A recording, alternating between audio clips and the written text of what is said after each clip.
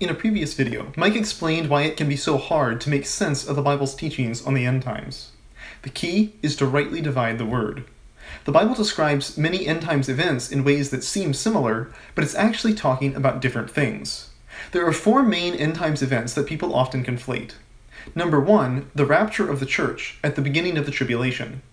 Number 2, the rapture of the tribulation saints during the tribulation. Number 3, the second coming of Christ after the tribulation. And number 4, the end of the world after the millennium. The Bible also talks about different kingdoms, and it's important to understand the difference between them as well. First, there's the kingdom of God, which is primarily spiritual in nature. Second, there's the kingdom of heaven, which is a physical kingdom. Thirdly, there's Christ's kingdom, which is when Christ is reigning on earth during the millennium. In this video, Mike begins taking us through passages relating to the end times, showing us how to rightly divide the word based on these different events and different kingdoms that the Bible describes. The Bible is full of similar but different events that need to be divided into the proper place and so designated in your thinking if you're going to understand the Word of God. Now, Matthew 13:40 says this. This is an example of the end of the age, end of the world events. As therefore the tares are gathered and burned in the fire, so shall it be at the end of this world. So if you think there's just like one coming and one judgment, what you have here is at the end of the world, the angels go out through the whole earth, we'll see in another passage, and gather together all the sinners and burn them in the fire, and leaves the righteous on the earth. He said, the Son of Man shall send forth his angels. They shall gather out of his kingdom. Wow. The kingdom, if you don't know the difference in the kingdoms, you'd have the angels going into the churches, gathering out of the kingdom all things that offend. Christians that offend in the church would be gathered out. Well, there's people who actually believe that, interpret that way. They believe you can lose your salvation, and that the angels will come and pull you out of the church and pull you out of the kingdom of God and say you weren't faithful enough. Gather out of his kingdom all things that offend and them which do iniquity, and cast them into a furnace of fire. Now, if you understand that there's 8 kingdoms, you know that Christ's kingdom right here during the 1,000 years is different from the kingdom of God, different from the kingdom of heaven, that during this Christ kingdom, when Christ is king over the earth, there will be sinners on the earth during that time. And at the end of the kingdom of heaven, Christ's kingdom, the angels will come down and take the sinners out of the world. Now, you and I will have survived the great tribulation in heaven in glorified bodies and come back. We will be ruling and reigning with Christ for 1,000 years and in glorified bodies. So we won't be at risk of being taken out of the kingdom. But those who survived, who refused the mark of the beast and survived the tribulation and went into the kingdom of heaven, Christ's kingdom at that point, and had babies, and the babies who died, like you have a child that died, be raised and grow to maturity during the kingdom of heaven and have a chance to respond to Christ during that Christ kingdom upon the earth. So he's going to send his angels and gather out of his kingdom, literally his kingdom, all things that offend and those that do iniquity, and burn them in fire. And what's left in the kingdom of heaven are the righteous. You couldn't square that with any rapture passage. That's totally a different event.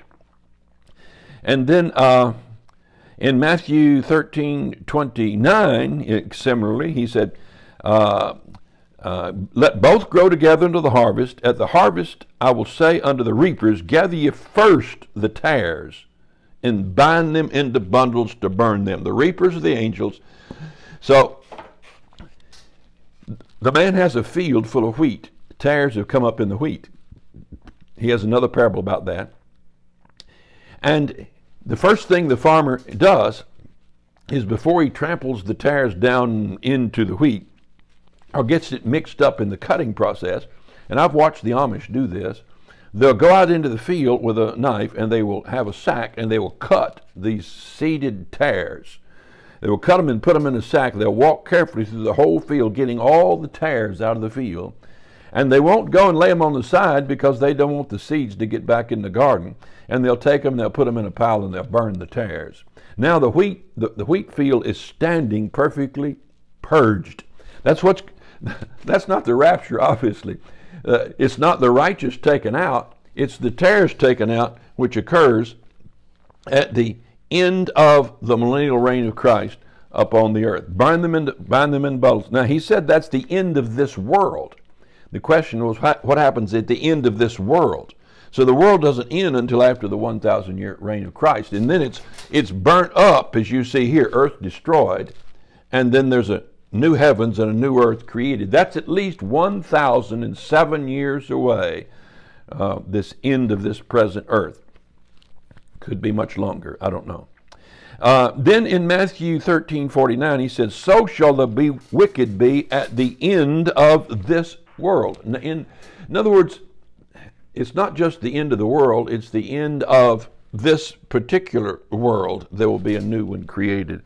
And sever the wicked from among the just. Now, 2 Peter 3:10 speaks of it. But the day of the Lord will come as a thief in the night, in which the heavens shall pass away with a great noise.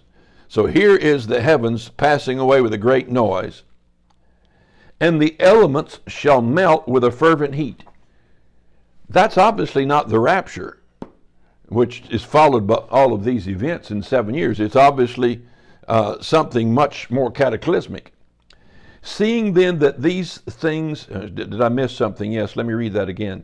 But the day of the Lord will come as a thief in the night, in which the elements shall pass away with a great noise. Heaven shall pass away with a great noise, and the elements shall melt. That means that the 128, 30, whatever it is, elements will all dissolve into nothingness. And the earth also and all the works that are therein shall be burned up.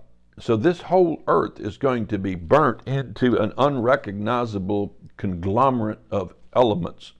Seeing then that these things shall be dissolved, it's the very dissolving of the atom.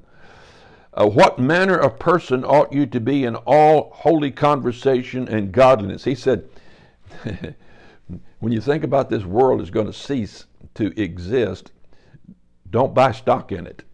Don't place your hope in it. Don't make this your future. Looking for and hastening unto the coming of the day of the Lord, wherein the heavens being on fire shall be dissolved. So even the atmosphere is going to burn up. And the elements shall melt with a fervent heat. Nevertheless, you, according to his promise, look for a new heavens and a new earth wherein dwelleth righteousness. So I painted here this new earth, the 7 new things. My handbook that goes with this chart tells you about the 7 new things. And then, now here is a different passage. This is the rapture. The rapture taking place right here, where the living saints are taken up out of their graves and taken straight on into heaven. The sinners are left behind. They're not gathered together tares first and bound in bundles. Sinners are untouched. They go into the tribulation. Okay? Here it is in 1 Thessalonians 4:14. For if we believe that Jesus died and rose again, them also which sleep in Jesus, that's the people, Christians are in their graves, but their spirits are present, not their bodies, but just their spirits are present with Christ in heaven. Those which sleep in Jesus will God bring with him. For we say unto you by the word of the Lord, that we which are alive and remain unto the coming of the Lord shall not prevent, this is event going up into heaven, will not be raptured up, prevent ahead of time, those others, will not prevent them which are asleep, that's the dead in Christ. For the Lord himself shall descend from heaven with a shout, with the voice of the archangel, and the dead in Christ shall rise first. So the graves open up first. So if I'm standing in a graveyard, and I've got one here on my property, my mama and stepdaddy's buried in it, and other friends and people have died, some of them younger than me, and got a nice little graveyard here. And I drive by it a half a dozen times a day, my little buggy, maybe more. And I go up and cut the grass. So I imagine myself up there cutting the grass, and the rapture takes place. Some of those graves date back to the Indians. They're real old hand-carved stones, or just big rocks piled up, a cairn of rocks piled up. And so the graves will actually open. The ground's actually going to split open. And out of the ground are going to come the bodies of these dead saints. Some of them have been dead 200 years maybe. And their bodies are going to come up, and they're going to be, and I'm going to be watching them go, and whoop, there I go right behind them. And so they'll come out of the grave in time enough for me to get a look at them and maybe wonder if I made it, you know. I know I will. But, I mean, here you go, you're watching the rapture take place. There it goes, and then I'm gone. So get taken up.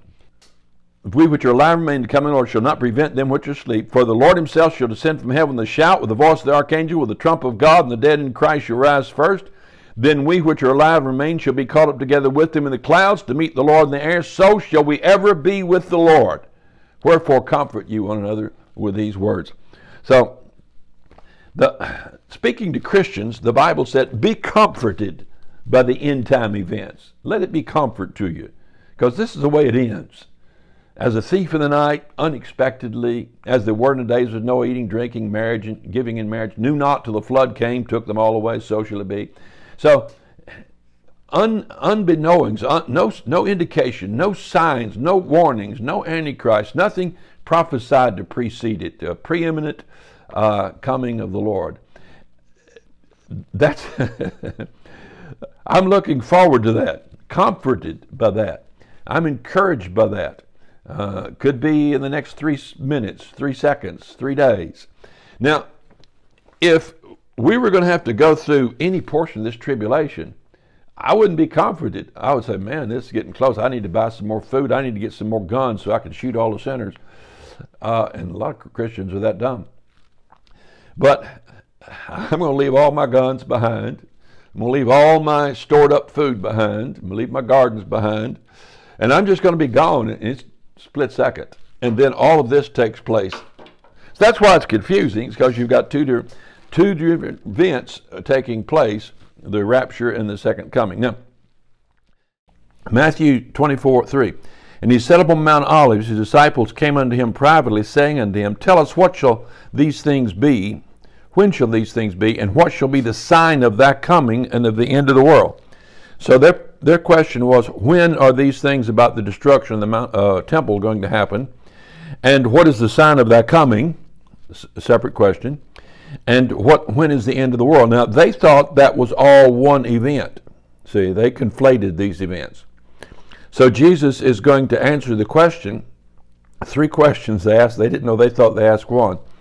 And he's going to answer it. Okay, I'm not going to get every verse here. You can read Matthew 24 yourself, but he talks about, take heed that you don't be deceived. Many will come in my name saying I'm Christ. There'll be wars and rumors of wars, nation against nation, earthquakes, divers places, famine, disease, SARS, COVID-19. I added that. They deliver you up to be afflicted. They'll kill you. You'll be hated of all nations for my name's sake. That's already happening in Russia and China, North Korea. Many false prophets shall arise, shall deceive many. Iniquity shall abound. Love of many shall wax cold. And then he says, and this gospel of the kingdom shall be preached in all the world for a witness unto all nations. And then shall the end come. Now that's not the end of the world, because he says, when ye therefore shall see the abomination of desolation spoken of by Daniel the prophet stand in the holy place. So he said there'll be a sign of this end. You'll see what Daniel predicted when the Antichrist sets up an image of himself in the temple and demands people worship it. Then let them which be in Judea flee unto the mountains. So in other words, these events precede the second coming. This is how the end of this age will take place.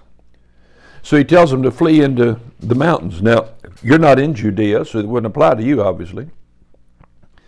For then shall be great tribulation, such as was not since the beginning of the world to this time, no, nor ever shall be. And except those days should be shortened, there should no flesh be saved, but for the elect's sake those days will be shortened. So That's the tribulation when so many people are dying. And he said, be false Christ, false prophets. And then we come to verse 27. For as the lightning cometh out of the east, and shineth unto the west, so shall the coming of the Son of Man be. Now that's not what he just described above. That's not that lengthy description of Antichrist and wars and rumors of wars and difficulties and fleeing, going to the south, and being the Antichrist sending out a flood. The ground opens up. God opens up the ground, swallows the flood, saves the Jews. So all those events are not like lightning shining out of the east and coming unto the west, which is the rapture. Wheresoever the carcass is, there will the eagles be gathered together. Immediately after the tribulation of those days. So there's your tribulation. And it follows the lightning, Christ coming back like lightning, the skies opening up. After the tribulation of those days, and that's what he described above, shall the sun be darkened, the moon shall not give her light, the stars shall fall from heaven, and the powers of the heavens shall be shaken. So that's protracted events taking place in sequence. And then shall appear the sign of the Son of Man in heaven. And they and all the tribes of the earth shall mourn when they shall see the Son of Man coming in the clouds of heaven with power and great glory. That's not like the lightning shining out of the east and unto the west. This provides a time for people to see signs of his coming, no signs for the rapture. But where are the signs? He just described that long list up there in the earlier part of the chapter. When the Antichrist shows up and the temple's desecrated and the Jews are persecuted and 144,000 are sealed, like we got here, right here, 144,000 sealed, chapter 14. Chapter 7 and chapter 14, I forgot that. And then shall appear the sign of the Son of Man in heaven. All the tribes of the earth will mourn when they see the Son of Man come in the clouds of heaven. Now, verse 31. And he shall send his angels. Now, this is not him. This is not Christ coming in the air. At this point, this is him. I mean, in other words, it's not the rapture where he makes this sudden appearance. Then shall he send his angels with a great sound of a trumpet, and they shall gather together his elect from the four winds, from one end of heaven to the other. So this is a post-tribulational rapture of those who were saved and died during this time. And then we read, now this is in contrast. Here we had three different events described. Here is in contrast. Listen to this. Matthew 13:40. As therefore the tares are gathered and burned in the fire, so shall it be at the end of this world. End of this world. He didn't say at his second coming. He didn't say at the rapture. He said at the end of this world, the tares are gathered and burned in the fire. The Son of Man shall send his angels, and they shall gather out of his kingdom. Now that's the kingdom of heaven that will take place for 1,000 years. All things that offend and they which do iniquity. Now think about if you tried to apply this to the rapture, the second coming. You'd have God coming down, Jesus coming down, sending his angels out to gather out of his kingdom. That would be the church if you take it to be the kingdom of God. Now, if you don't know the difference between the kingdom of God and the kingdom of heaven, you'd be real confused here. Because you'd have the angels coming down, going through all the churches and gathering everybody that's offended or done iniquity and casting them into a furnace of fire. And that's the first event that takes place at that coming. It's not a gathering together of the Christians or of the saints even. It's not a resurrection. It's the angels coming back and going through the kingdom, finding all the sinners, pulling them out, taking them to a judgment, the great white throne, where they're cast into the lake of fire. So you've got 4 different events, eschatological events taking place here. And so if you don't understand the difference between the kingdom of God and the kingdom of heaven, then you're not going to understand the scriptures very well. But it's quite clear once you get a grasp of, pay attention, when he says the end of the world, he means the end of the world, when the world is burnt up here at that point. So when he says the end, that's not necessarily the end of the world. That can be the end of the tribulation, the end of the present age. It can be the end of anything that he designates in the context. So this has been kind of lengthy, but we're going to go into some more scripture. In fact, we're going to go into every passage in the New Testament that deals with the second coming, the rapture, the tribulational rapture, the end of the millennium, the end of the age, the end of the world. Any of those passages, we're going to deal with every single one of them. You're going to see them in their context, and it's going to make an awful lot of sense to you. So that's all for now.